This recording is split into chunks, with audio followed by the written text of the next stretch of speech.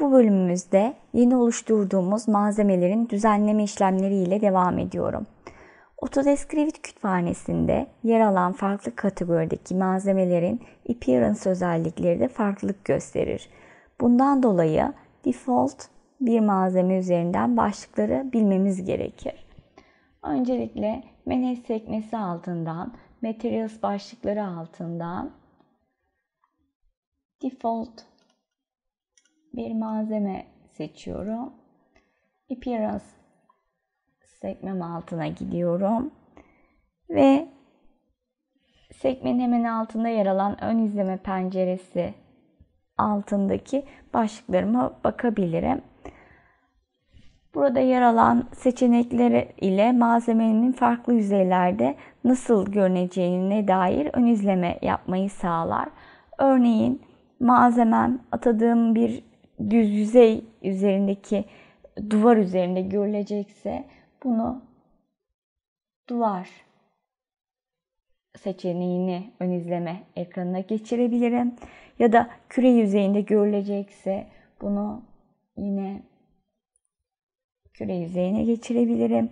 Ya da bu bir sıvı dolu yüzey üzerinde olacak bir malzeme ise yine bunu likit seçenekleri içerisinden ön izleme penceresine getirebilirim. Information başlığı altında malzememin ismi, açıklaması ve anahtar kelimeleri yazabilirim. Yine jenerik başlığı altında malzemenin rengi, fiziksel durumu ile ilgili ayarlar yer almakta. Burada en önemli olan iki ayarım var. Bir tanesi malzememe renk atayabilirim ya da malzememe en önemli değerlerden bir tanesi imaj atayabilirim. Burada biraz önce de bahsettiğimiz gibi JPEG, PNG, TIFF dosyalarını benim kendi malzeme kütüphanemden çağırıp kullanabilirim Revit içerisinden. Devam ediyorum diğer başlıklarıma.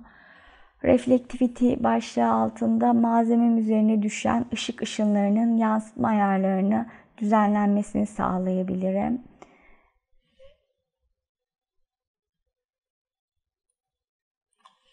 Yine transparency başlığım altından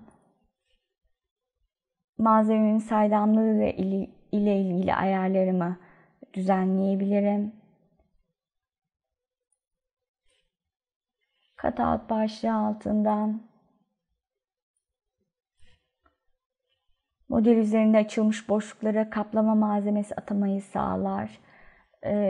Örneğin bir çit yüzeyim var ve bunlara kaplama malzemesi atmak istediğim durumlarda yine bana malzeme kütüphanemin açılmasını sağlattırıyor. Self Illumination başlığı altından açtım. Kendiliğinden ışık yayan nesne ayarları yapılır. Yine burası altından.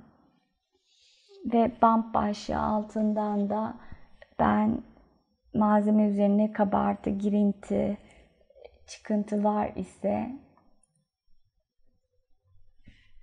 buradan JPEG dosyası ekleyebiliyorum. Kabartılarımı düzenleyebiliyorum.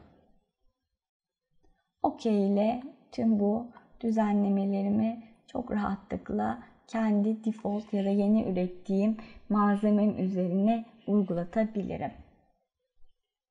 Cancel ile malzememi onaylıyorum. Bir sonraki konumuzda devam ediyoruz.